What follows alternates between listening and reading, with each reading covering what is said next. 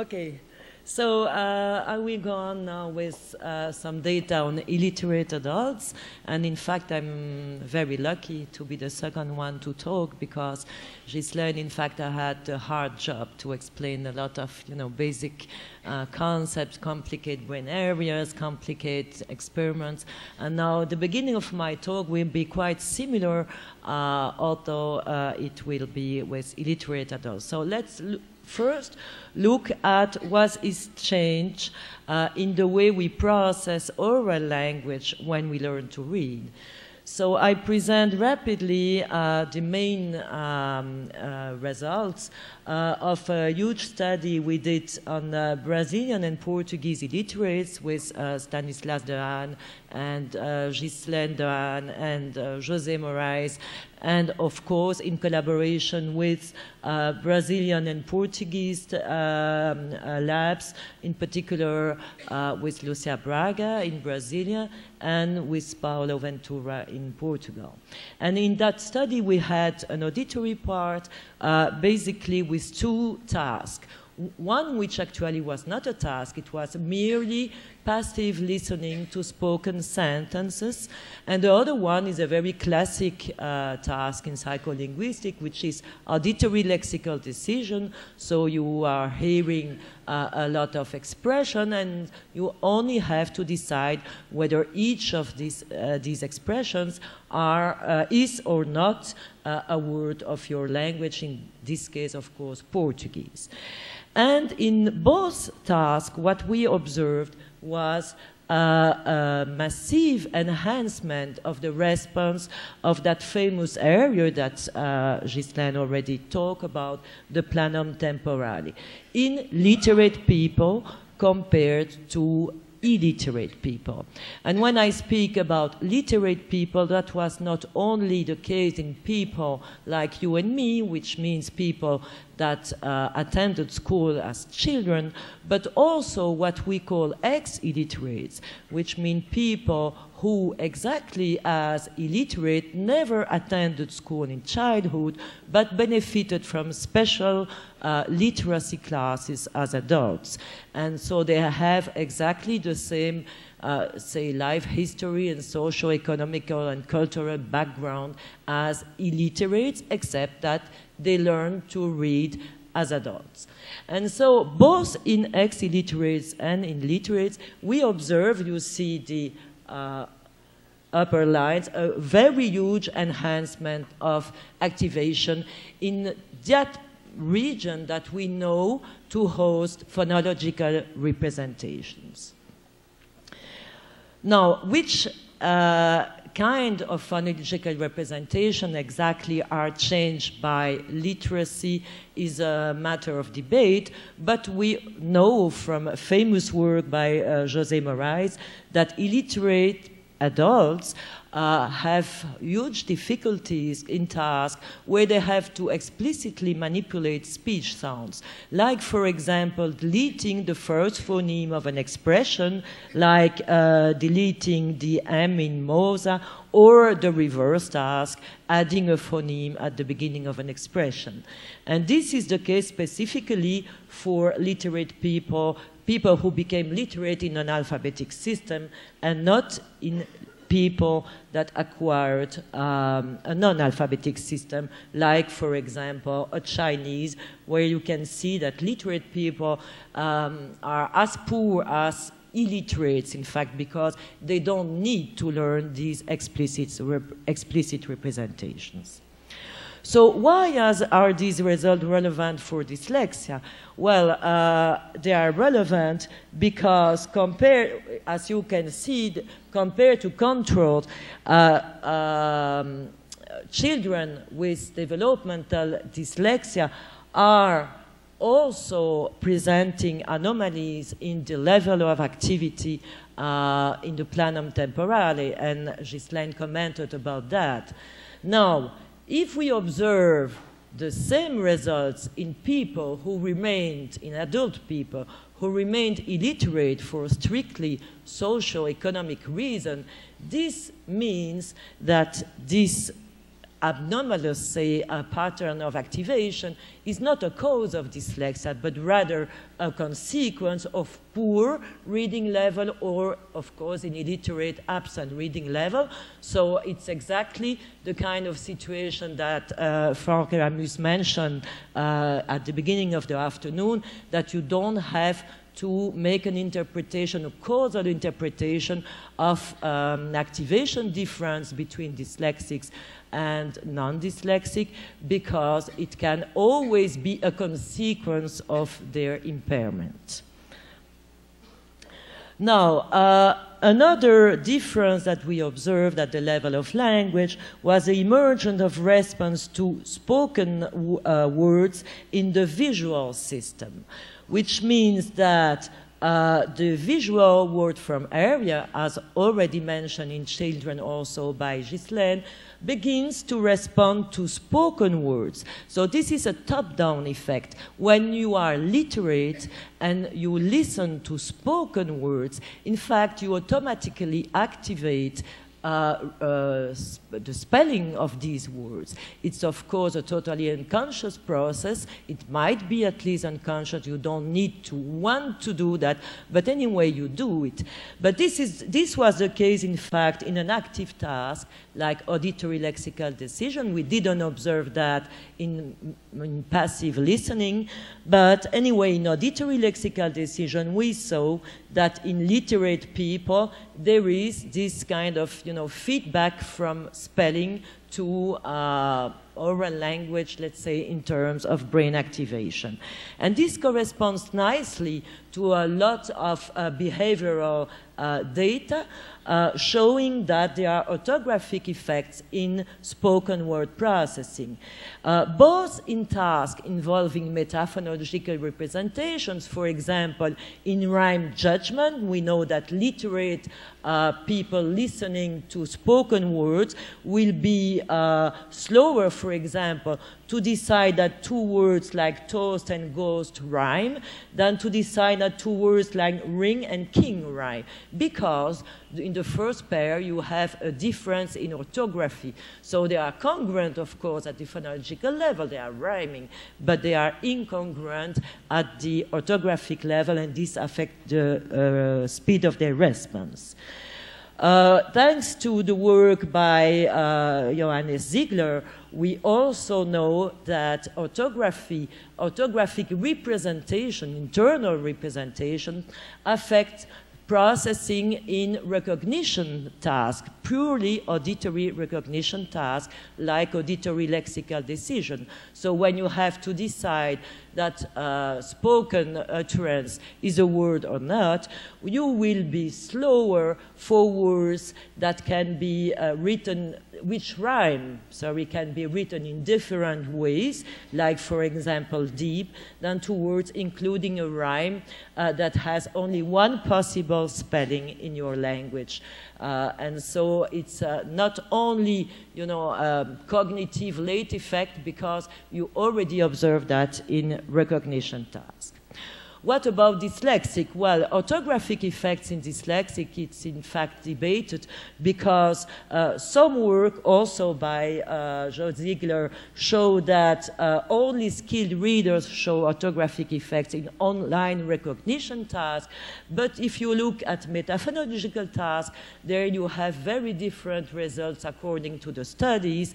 And in fact, it might be the case that some dyslexic children might use their orthographic representation, although they might be poor, but even so, they might use them to supplement their poorly, let's say, their poor phonological abilities.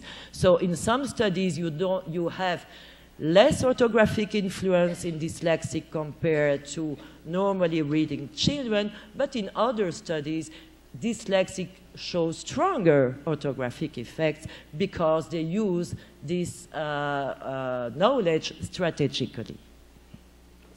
Now, what is changed in the way we process the visual inputs when we learn to read?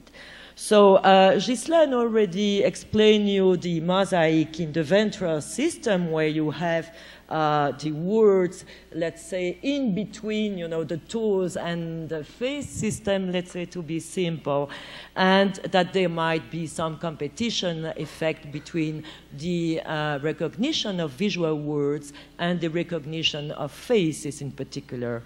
And using similar, not identical, but very similar situation as the one she used with children, but this time with the illiterate, ex-illiterate, or literate, sorry, adults, we observed exactly the same kind of competition effect. So what we did observe is that prior to reading acquisition, the visual word from area, in fact, responds mostly to faces. As you can see here, the line on the top with the user activation are the illiterate. So they present a much stronger response to faces compared to literate people in the left hemisphere.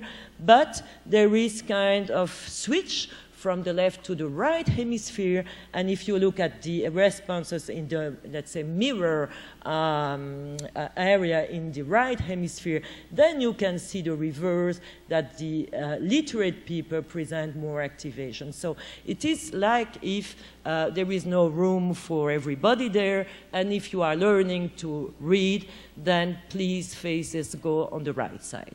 So that's quite a simplification, of course, but it was quite a strong effect, and it corresponds nicely to the recycling, neural recycling theory proposed by Stanislas Dehaene.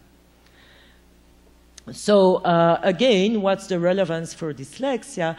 Well, it's that the difference between dyslexic children and normal readers in face lateralization, with response to faces more right lateralized in normal than impaired readers, as reported by Monsalvo and Ghislaine and others, might be a consequence rather than a cause of the reading deficit. Now, apart from this competition, neural competition effect between written words and faces, it's important to emphasize that the main effect is literacy is in fact, on the visual system, is in fact a positive effect with a large enhancement of responses to all visual categories this time at the occipital level. So it's kind as a refinement of visual analysis that literacy affords to literate people compared to illiterates. And recently we observed also, this time using evoked potential, that there is the same kind of, let's say, correlation between literacy and visual discriminability, so the capacity to discriminate between different visual,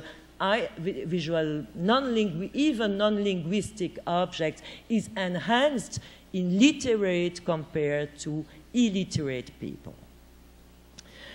Another effect which is often debated is the problem of mirror image discrimination, which was debated for a long time as being a specificity of dyslexic children. And in fact, what we observed is that acquiring literacy also improves mirror image discrimination. In fact, literacy, at least in the Latin alphabet, conflicts with one characteristic, basic characteristic of the visual system, which is mirror invariance. Indeed, the ventral part of the visual system evolved mainly, of course, for object recognition, independently of object orientation, because it's not very useful to recognize that a tiger is a tiger if it's turned left or right. But, of course, learning to read in our alphabet requires unlearning this mirror invariance, because you have mirror letters, like, for example, D and B, and so words that differ only by these letters, be it at the beginning, in the middle, or at the end. And you also have palindromic words like was and so. Now, how do we unlearn mirror invariance? Well, the answer seems trivial, but it's precisely through reading acquisition. If we compare illiterate to ex-illiterate or literate people, we see that illiterates are very poor at discriminating mirror images of objects, even of real objects. The same results are observed for other stimuli like faces or like geometric shapes. And this is specific for mirror image stimuli. So, for example, discriminating, I cannot see from here, this from that, I think, but not for rotation in the plane, which would be that pair.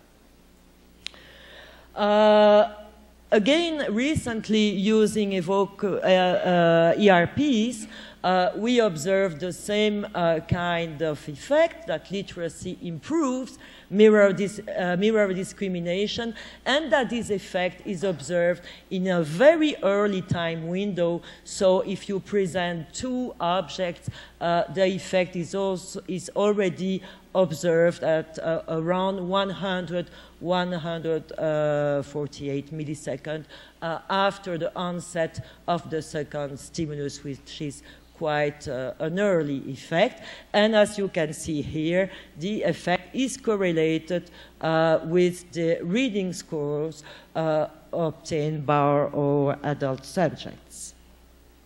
Again, this is relevant for dyslexia because, as I told you, it was highly debated whether mirror discrimination or troubles with mirror discrimination could be a cause of dyslexia. And these results show clearly that maybe in some dyslexic it might be a specific cause, but in many cases it might be rather a consequence of poor reading or lack of training with written stimuli. Precisely because, again, illiterate adults show exactly the same effect. Now, this is not always the case. There might be some differences in visual processing between illiterate adults and dyslexic children. And I would like to present you only one example to leave some time for discussion and questions. And it's about written specific visual processes, and in particular specific processes linked to the concept of crowding, which was already presented by Jo Ziegler this afternoon. So the notion that visual words, while they are very crowded stimuli because the letter in the space, I mean physical space, they are very close one to each other. And so we have to process these difficult material, and there are many data showing that we most probably develop a specific process to do that, and I am thinking mainly about the work by Jonathan Granger. What we did is using a specific situation to explore a context effect which is conceptually linked with this notion of crowding. We knew from the literature that recognition in a very simple, different task, where you see a first letter and then a second one, there is what is called a congruence effect, which means more rapid response when a form, let's look first at this non-linguistic form, is surrounded by a shape which seems visually congruent compared to the situation where it is surrounded by an incongruent shape. This is true for non-letters, but it is not true for letters, which means that the processing of letter is much less affected by the surrounding context, precisely because we have to do some more, let's say, finer analysis, visual analysis for letters than non-letters. So we have, if we simplify this description, we have what might be called holistic processing of non-letters, but analytic processing of letters. This was replicated in several studies, and what we did was to study both dyslexic children and control groups, two groups of control, either chronological age matched or reading level matched, normally reading children, and also we compared, we studied a group of illiterate adults. And we saw that this differentiation between the processing of letters and non-letters develop enormously in dyslexic children because they are much more affected. As you can see here, this is the size of the congruence effect, so already the difference between the two situations. For letters, they are the only ones that show a congruence effect, whereas you cannot see any congruence effect in the two control groups of children. And of course, this result is totally coherent with the beneficial effect of increasing interletter spacing of visual word recognition in young developmental dyslexic, an effect which was already referred to by Joe Ziegler.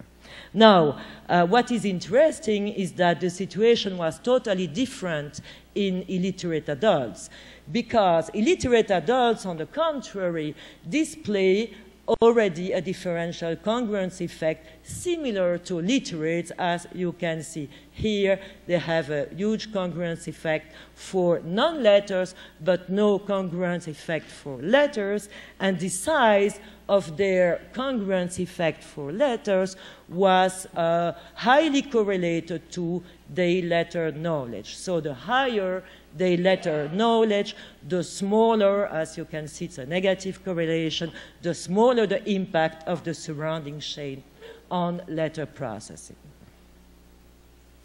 Now, this shows that in dyslexic, there is some specific impairment there. Letter knowledge is not enough to develop this differentiation because they have this positive congruence effect that nobody has shown, even illiterate people who know only some letters.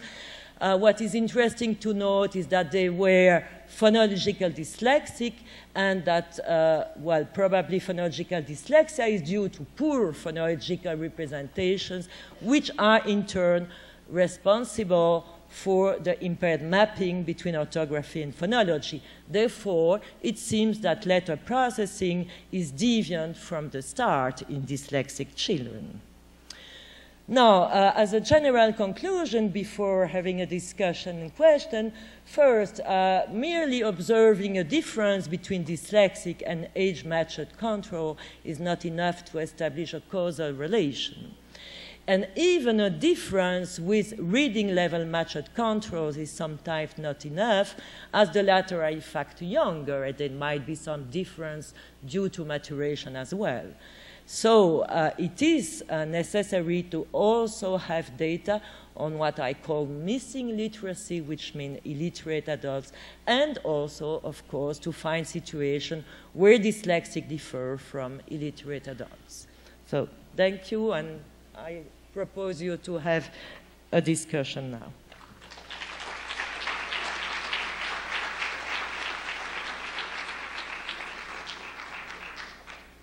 Portanto, nós temos agora espaço para duas perguntas. A pessoa que queira dirigir a pergunta à mesa poderá se manifestar e levaremos o microfone, ou a pessoa pode se dirigir também aqui à frente. Alguma pergunta?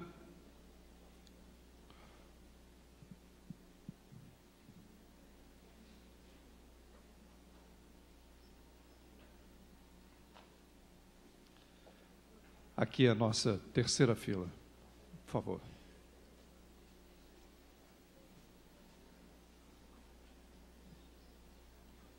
Okay. This is a question for Ghislaine, Mrs. Deane. Okay. Would you please comment a bit further about the relationships or the importance of having a full screening of younger children So we would separate the types of deficits they have before even the reading phase, because as you are showing here, we really need, before starting learning, we need to have abilities related to the auditory and the visual system. Both will be very important when we finally start the reading process.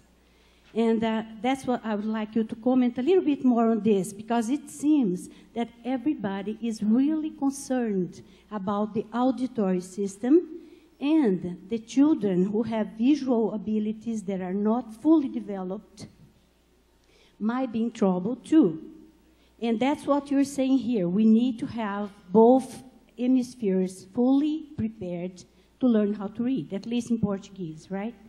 Would you please comment a little bit further? What could be done to detect these children who might have a visual discrimination problem?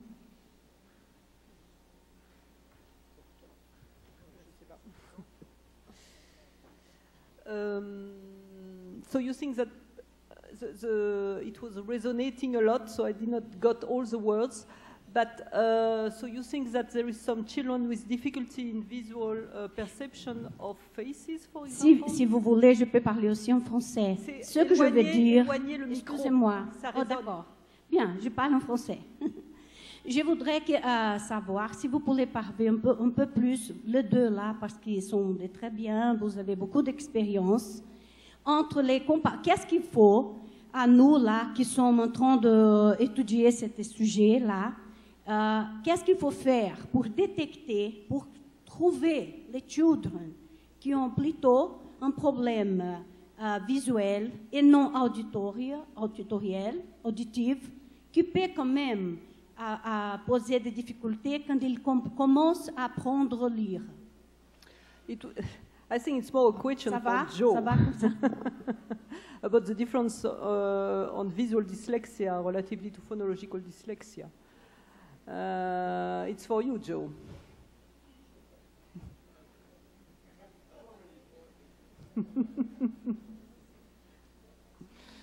No, I have no response on that. I am not working on dyslexia. I am working on normal children development. So I can give you insight about what normal children are doing when they arrive to reading stage. And that, for example, what we have done, what we have in the experiment is that the most successful dyslexic readers, for example, were activating more the motor representation of speech. So we have different systems. We always think that reading is a module, but in fact, the brain has definitely regions which are specified to do some task, but they can talk to each other and help each other when there is a difficulty. So we need to find a way to circumvent the problem. And so, for example, for children who have difficulties to hear the difference between phonemes, it has been shown both on a behavioral point of view, but also in MRIs, that using writing and using the movement, for example, to disambiguate mirror letters like B and D is very useful. And it's what we get in the MRIs, that the dyslexic children with more difficulties in hearing the difference between this type of sound, which are closed sound and also closed letters, then they can help themselves by using in fact, the N representation, which is automatically activated in that case. So I suppose that for children who have visual difficulty, you should go through the auditory system to try to give more weight to this component, because we have all three components, the motor, the visual, and the auditory component, to arrive to the phoneme levels. So you can try to use one or the other if one is in difficulty. But for the moment, I do not have experiments or studies that really look at this type, but I think it will be a bon sens, I don't know how you say that in English, to use this type of approach. Especially because we see that already in babies. I am working a lot with babies, and babies are using all these component already to arrive to the phonology of their native language, because at the beginning they are able to hear all the phonetic differences, or at least we can say that in a rough manner, and they will have to converge to the correct phonology of their native language, and they will use the visual information of the articulatory movement and their own movement, motor movement, when they try to imitate both the sound and both the visual movement. So why don't we use that also for reading? It will be a good idea too.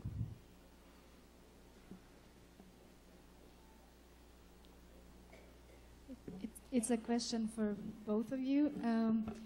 Do you know of any, if this pattern of shifting the visual perception, I would say, in learners of non-alphabetic languages, like the Chinese or even Japanese, if that same pattern happened, or if it's related to the learning the letters of the alphabet? So the visual word form area is also the same, at the same coordinates in the brain for also for Japanese script, for example. I suppose that Stan will speak more of that tomorrow, but in fact, as soon as you learn a script, it seems that this region becomes the best candidate to host this type of representation. So there is several factors, and we are just trying to understand which are the factors that constrain the representation of script to be in this particular region.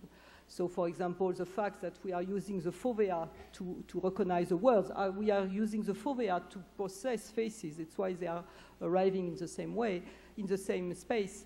There is also the constraint that this region is also related to the parietal areas for attention and to the language network on the left, if you have your oral language system on the left. And so in that case, you will have the same type of competition with faces also in Japanese and Chinese readers. But there is not an experiment that I know that have tested this directly. Oh, maybe the Kimiro experiment. No? No. As far as I know, but maybe Stanislas knows better, there is no data showing, direct data showing competition with faces in other systems, but as long as you have exactly the same coordinates for that particular visual word form area, you expect it, of course. As far as now, the data about competition are at least not published, but maybe they will be soon. Portanto, gostaríamos de agradecer. A última pergunta, por favor. One last question. Okay. I'm an ophthalmologist, and I work with learning deficits, visual-related learning deficits. That's why I'm making this type of questions. The question now does not refer to ophthalmology. What we read now, lately, is that there is a growing concern regarding the excessive use of TVs and tablets in children in the pre-learning stage. And they are advising that we should avoid this. Instead of just showing the letters in the tablet video, we should make them also write the letters. The children who do more motor stimulus will do better when learning how to read. Would you please tell us about that too? Thank you. I do not have direct experience of that, and there are several factors. If you spend more time on the tablets and the PC, you do not speak with your mother and you do not play with your friends and brothers and sisters, so there is a lot of problems. There is also the fact that, for example, for just myopy, how do you say that in English? Myopy is increased both by the fact that you are more on the screen, but also by the fact that you are more inside than outside, and that you need the direct exposure to the sun to develop your eyes. So it's difficult to disentangle what is important in all these factors without doing an experiment, a study just controlling all these factors to know what might be bad in a tablet. In another way, we know that there is some very efficient teaching software using the tablet with feedback and with, so auditory feedback, yes. So, I mean, without any experiment, it's very difficult to answer in general about the benefit or the disadvantage to use tablets and PC and so on. Sorry. I would just like to add that Jo Ziegler insisted very much on the importance of making the link between orthography and phonology.